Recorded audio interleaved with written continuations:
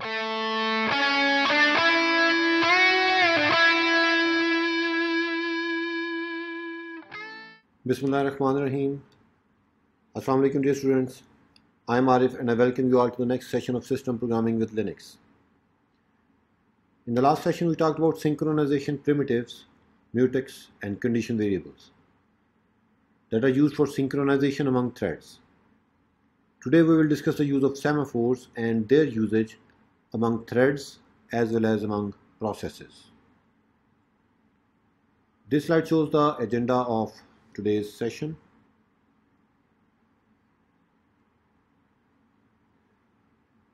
Well, dear students, semaphores are a kind of generalized locks defined by Dijkstra in late 60s.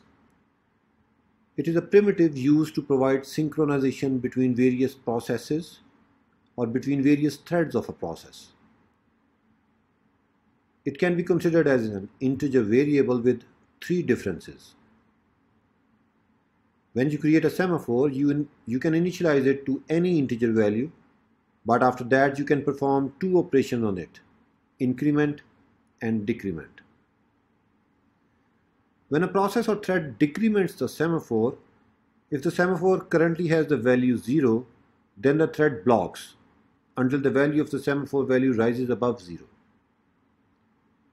When a process or thread increments the semaphore, if there are other threads waiting, one of the waiting threads gets unblocked. And which one out of those gets unblocked, that depends whether it is a strong semaphore or a weak semaphore. Of course, in case of strong semaphores, there is a queue maintained and the oldest process or threads gets activated. And in case of weak semaphores, a process or thread is selected at random for execution. Well, this slide gives a comparison between mutex, condition variables and semaphores. We all know that a mutex can have only two values, 0 or 1, and is used to achieve mutual exclusion, while semaphores can also be used as counting semaphores in order to access a shared pool of resources. A mutex must always be unlocked by the thread that locked the mutex, whereas a semaphore post need not to be performed by the same thread that did the semaphore wait. When a condition variable is signaled, if no thread is waiting for this condition variable, the signal is lost, while a semaphore post is always remembered. Out of various synchronization techniques, the only function that can be called from a signal handler is semaphore post. So we can say that mutexes are optimized for locking, condition variables are optimized for waiting, and semaphore can do both. Well, dear students, to implement the semaphores, we can either use the System 5 API or the POSIX API, which is a newer one. In today's session, we will talk about the POSIX API. In POSIX API, we can create and use two different types of semaphores. The named semaphores. In case of named semaphores, semopen is used to create a new semaphore or open an existing one. It is identified by a name, and on Linux, these are created as files in the dev and inside the dev in the SHM subdirectory. Multiple processes or threads knowing that name can use these calls, that is semWait, semPost, tryWait, getValue, as per the logic of the program, and finally close the semaphore and may delete it using the semunlink call. The other type of POSIX semaphore are unnamed or memory-based semaphore. We can use seminit call to create or initialize a memory-based semaphore. To share an unnamed semaphore among threads of a process, it needs to be created in a global variable, or maybe in a variable declared or created inside the heap. To share an unnamed semaphore among multiple processes, it must be placed in a shared memory region. Once created, Multiple processes or threads can have can use these semWait and semPost calls as per the program logic, and when the semaphore is no longer required and before the memory in which it is located is deallocated, the semaphore must be destroyed using the semDestroy call. Let us study these two types one by one. And let us first talk about the named semaphores. Well, as I have already said, that the named semaphores are created as files inside the div shm subdirectory. For example, a semaphore with the name of /name1 once created will have a name of sem.name1, whatever name you gave to that semaphore. One process or thread can create this semaphore, while other processes or threads, knowing the name, can simply open the semaphore and later can use the semWait and semPost call as per the program logic. Before we go to the Linux terminal, let us quickly see how these calls actually work. Well, we can use a semopen call to create a named semaphore. The semaphore will be created by this name inside the /div /shm subdirectory. This O flag is mostly O create, and if you specify O create over here, you need to give two more arguments. The mode argument specify the permissions, and the value argument specify the initial value of the new semaphore. In case of binary semaphores, you can specify 0 or 1 over here, whereas in case of counting semaphores, you can specify a value greater than 1 over here. Once created, you can always use the semWait, semPost and semClose calls on this semaphore. Well, semWait library call, this call actually decrements the semaphore pointed to by this argument sem. If the semaphore value is greater than 0, then the decrement proceeds and the function returns immediately. If the semaphore currently has the value of 0, then the call blocks until the value of semaphore rises above 0. And on the contrary, this semPost, this calls increment the semaphore pointed to by this argument sem. And if the semaphore's value becomes greater than 0, then another process or thread blocked on this semaphore will be woken up and proceed to lock the semaphore. Well, I hope the concept is clear. I'm not going into the details of how these are implemented, as we all have studied this inside the operating system concept course. Similarly, this semTryWait and semGetValue, these two functions can also be used. This try_wait is just a non-blocking version of the wait call, and this getValue can be used to get the current value of the semaphore into this variable. And POSIX permits two possibilities for this value. Either 0 is returned or maybe a negative number showing the count of blocked threads. In case of Linux, you will always find a 0 over here. And finally, semClose.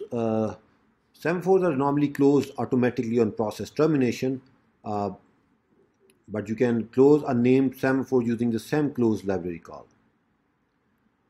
Remember, closing a named semaphore does not remove it from the system, as they are kernel persistent. So to remove the named semaphore from the system, you must use the unlink call, and you need to pass this the same name that you have used in the semopen call. Of course, on the shell you can see the files that exist in the div shm directory, and you can delete those files with the rm command as well. Okay, dear students, let us move on to the Linux terminal to see the proof of the concepts that I've discussed so far. Remember, make it your habit to review the man pages of the system and library calls before using them. Although I have discussed a bit, but to make it a habit, let me go through them one by one. The first page you should view is the SEM overview man page from chapter 7, which will describe the differences between the named and the unnamed semaphores. SEM open used to create a named semaphore. SEM wait, try wait, and timed wait. Well, this try wait is the blocking version of SEM wait, and this timed wait specifies a limit on the amount of time that the call should block if decrement can't be immediately performed. Do read the man page for details, and let me show you SEM post as well quickly. Used to unlock a semaphore, increment is performed on the semaphore. Similarly, SEM underscore get value is used to get the value of the semaphore. SEM underscore close is used by a process to close a semaphore. If you don't do it and the process terminates, the semaphore is automatically closed. However, a semaphore is not deleted automatically. You have to use the SEM unlink call, SEM underscore unlink call to remove a named semaphore. Okay, let me clear screen. Let us see a sample program, race threads.c. Okay. Well, dear students, this is the same program that we have seen in previous session of synchronization among threads. The main thread creates 2 threads, and each increment and decrement the global variable balance about 100 million times. And of course, this occurs concurrently, so a race condition occurs, and we all have seen this program. The result will not be 0. Let me compile this program, race threads.c, and you see there is a race condition that exists. We get different answers, so we need to identify the critical section in the 2 threads, and we need to solve it using named semaphore this time. So this is a solution of that program. What I have done is we have created a global variable of type sem underscore t. I have created it globally so that both the threads can access this variable.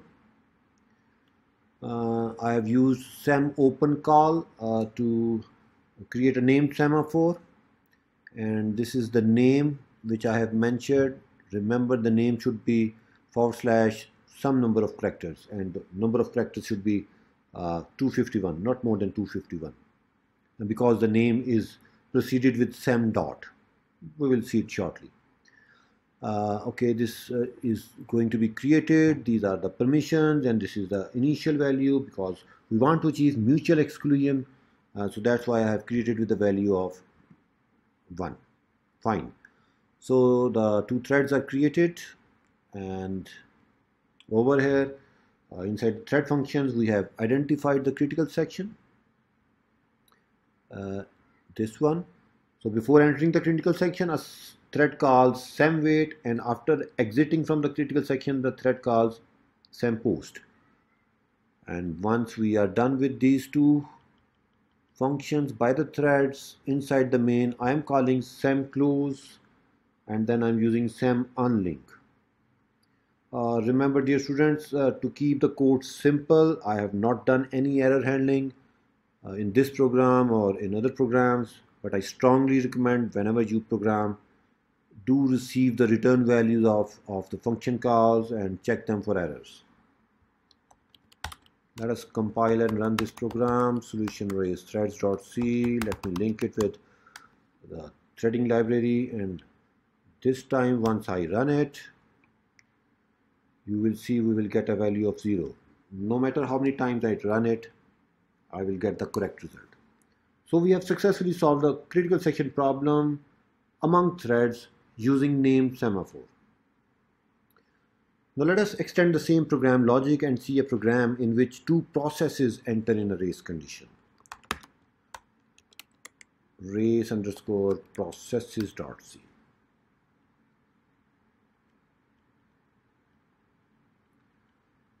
Well, over here you can see we have used a fork to create a child process, and the child process calls the increment function while the parent function calls the decrement function, and both execute concurrently, and the increment and decrement functions are same as we have seen before. And of course over here the after decrementing, the parent waits if a child has done its task before the parent. The point to be noted over here is that this balance variable, yes, this balance variable is has to be shared among the two processes. So we have created this balance variable in the shared memory region using the SHM get call, and after that the parent is attaching the shared memory region in its address space using the SHM AT call and initializing the value of balance to 0, and this we have seen in our previous session. We have talked about the shared memory region in the previous session, and we have seen that after a process performs a fork, the child process inherits the shared memory of its parent. Hence, this balance variable is shared among both the parent and the child process. And afterwards, of course, the child and as well as the parent both are detaching this memory segment, and finally we are deleting that memory segment. I hope the code is clear. If you're not comfortable with the shared memory programming, please go through the session of programming with the shared memory. Let me compile this program, raise processes.c. Let me execute it. So there exists a raise condition. The answer is not coming 0. Okay, so let us solve it now using named semaphores. Let me clear screen, show you the code.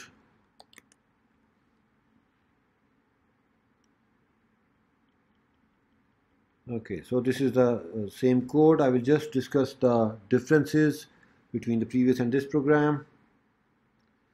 We have created the sem_t type of pointer globally. We have used semopen to create the named semaphore and initialize it to the value of 1 to achieve mutual exclusion. Okay, so this is the balance variable created in the shared memory. The parent process do a fork, and the parent process or the child process do an increment, and the parent process do a decrement, as we have seen in the previous code as well. And over here you can see we have identified the critical section, and before entering the critical section each thread is calling semWait, and after exiting from the critical section it is calling semPost. Fine, and of course rest of the code is same. So let me close and compile this program. Okay, so we need to link it with LP thread. Okay, you see the value of balance is 0. So we have successfully solved the critical section problem among cooperating processes using named semaphore. Now let us change gear and talk about serialization as well. We have discussed this concept in the operating system concept course. Can anybody tell me the output of this multi-threaded program? Well, yes. I have created 3 threads over here, each displaying a string, and I want the final message should be learning is fun with Arif. Let us compile and run this program and see the output. Raise serialize.c. Okay, let me clear screen first and let me show you the code of the program as well. And now let me run this program. ./a.out. You see the output is this thread printed this line first, Arif but, then this thread, fun with, and then finally we have learning is. Let me run it again.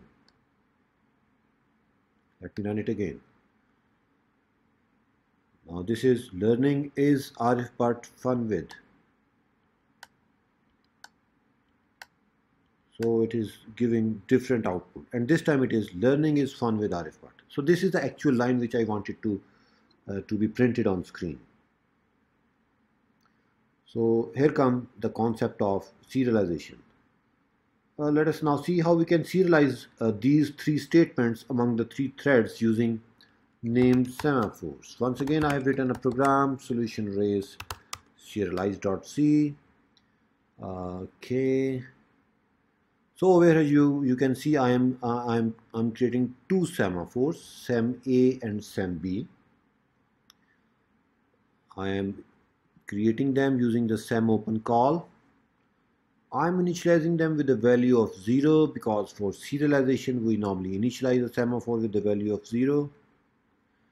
And inside the thread functions, please note that since the value of sem B is 0, so this line will not be executed. Since the value of sem A is also 0, so this line will not be executed. And whenever this function gets executed, this line will be printed. And after this is printed, I have given a sem post on semaphore A. So now this will be printed. And after this is done, I have given a sem post on semaphore B. Then this will be printed.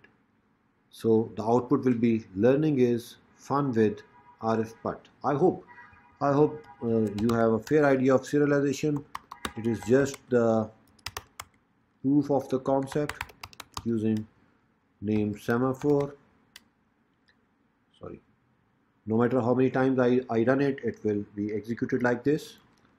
Let me show you the code and see over here. Yes. Let me comment this line. I will enable it later.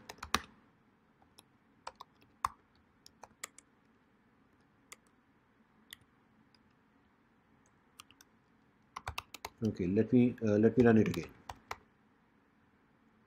Compile it first. Solution serialize.c -lp thread.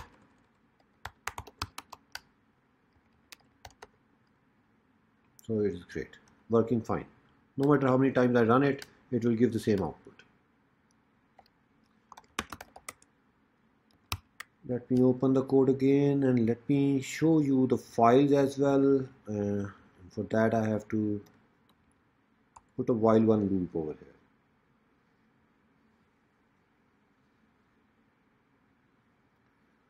Okay, so after all the threads are done, the message is displayed. We will have infinite loop, and these semaphores will not be closed, nor they will be unlinked. So they will be existing on the file system. Let us save and compile this program now and run it. So the output is there. Let me come on this terminal. Let me cd to shm and let me ls. You can see the two semaphores, sem1 and sem2. Remember what I said in a bit earlier, that once you create a semaphore, it is created in /div /shm subdirectory, and the name of the semaphore is preceded with these 4 characters, sem dot. Okay, let us see this sem dot sem1. Well, this is the data file. Let me cat it, sem dot sem1. Of course, I can't see the contents. Of course, if you want to see the contents, you can do od. Okay, Let me see the PID of the process that has this file open right now using fuser. Okay, the PID of the process is 28099, which is holding this semaphore right now, and the owner is Arif. Let us use another command, that is ls off, and let me check out 28099. Oops, let me shrink it a bit. Okay, fine. So this shows a listing of this process, what all files this process has opened right now, and these are the two files which we are talking about, div shm something and div shm something, and these are this is the command name, and this is the PID, and this is the user, and this is the FD, which describes the file type, and CWD is current working directory. This TXT is the code section, RTD is the root directory, and this is the memory, and these are the default descriptors. Anyway, let me clear screen, come up over here, let me press Ctrl C, but remember the semaphores still exist, and we can remove them using sem.rm command and sem.sem2, and now we are done. That is great. Fine. One last thing, dear students, we have seen the solution to the critical section problem, as well as we have done serialization among threads. You can do serialization among processes as well. I just want to touch upon another concept of the counting semaphores. We have discussed in the operating system concept course that we can use a semaphore to access a shared pool of resources and make it act like a counting semaphore, and in that case we initialize that semaphore with a value greater than 1. Let me show you a code, counting sem.c. Oops. Fine. Okay, so over here you can note that we have created the named semaphore using semopen and initialized it with the value of 5. Well, over here the main thread is creating 10 threads, and each thread is calling a function f1. And inside the function f1 over here, every thread first wait on this counting semaphore CTR, which is initialized with the value of 5, and then print a message and display the semaphore value using the semGetValue call. Well, since the semaphore is initialized with the value of 5, so 5 threads will successfully execute this statement, while the remaining thread 6th onward will block. Let us compile and run this program so that we should have an idea of counting semaphores as well. -lp thread. I've placed a delay of 1 second over there, so you can see the 5 threads have executed and the value of the semaphore has gone to 0. Now the 6th thread, 7th thread, and all the remaining threads are blocked. Okay, so let me delete the file related to this. Let me come up over here and do an ls. You can see the semaphore file is there. Okay, do make it your habit, if you don't delete these files and they exist and you create a semaphore with the same name, it will have the previous value and it might conflict with your program logic. Okay, I think you all have a fair idea as to how to use the named semaphore in your programs. Let us fall back to the slides now. We are done with named semaphore among processes. We are done with serializing threads. We are done with the counting semaphores. Okay, dear students, before we close, let us quickly discuss about unnamed or memory-based POSIX semaphores as well.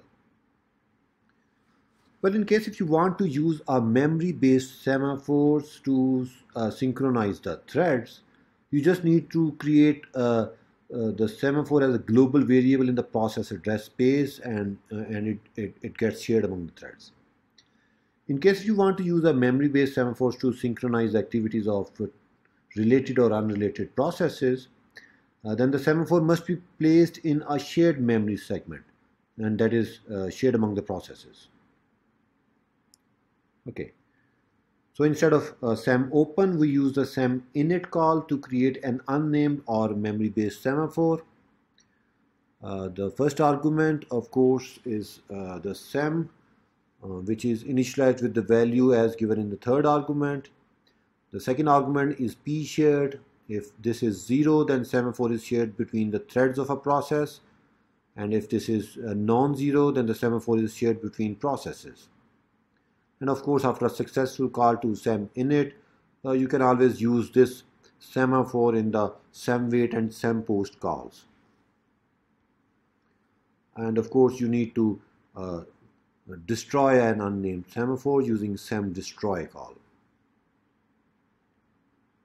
Okay, so let us move ahead and see this time the solution of the same problems using unnamed semaphores. Let me show you the solution of threads, but this time we will be using the unnamed semaphores. This is the same program that we have discussed before. Here we are using this seminit function, and you see this is a global variable mutex, because we are going to use it among threads, so we just declare it globally, and this 0 means the value of p shared is 0, so that is this semaphore will be shared or used among the threads. And since we want to solve the critical section problem solution, so we have initialized it with the value of 1. And hope the rest of the code is simple. We are just using semWait and semPost to handle the critical section problem.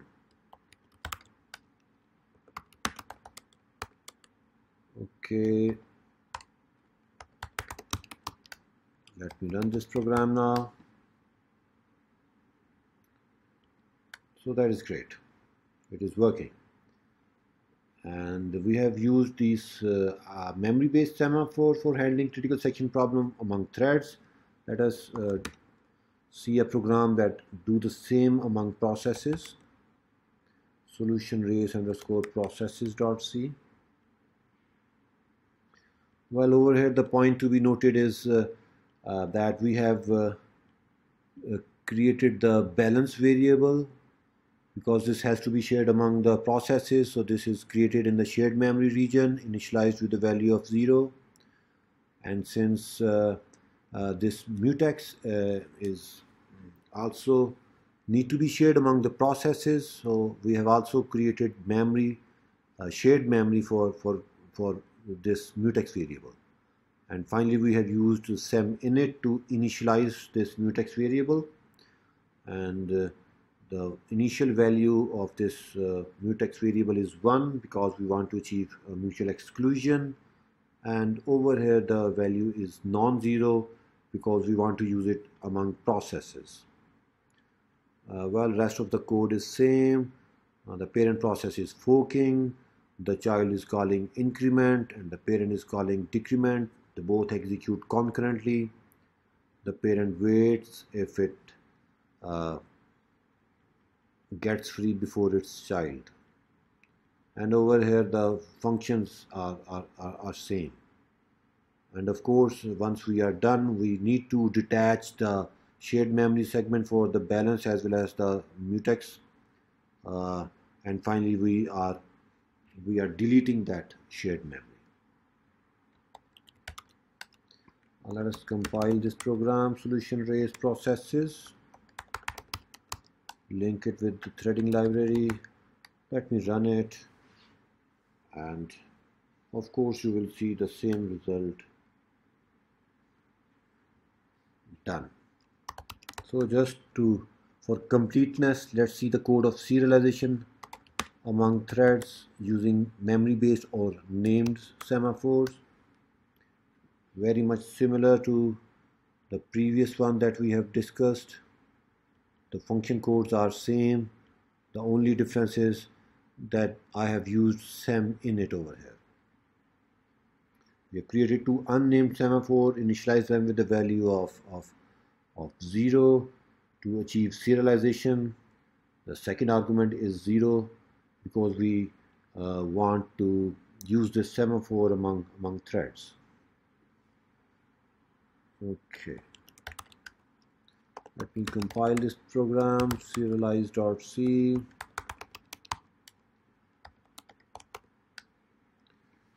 So learning is really fun with Arif, but let us fall back to the slides.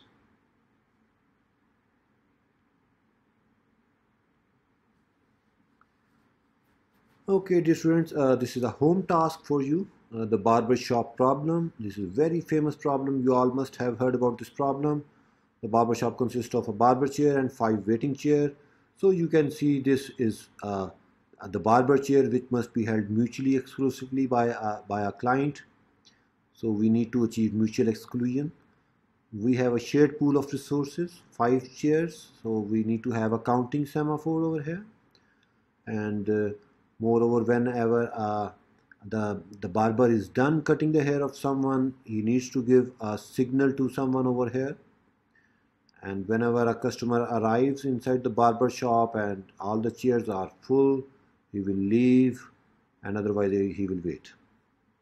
I hope you have a fair idea of the barber shop problem, and you should be able to solve it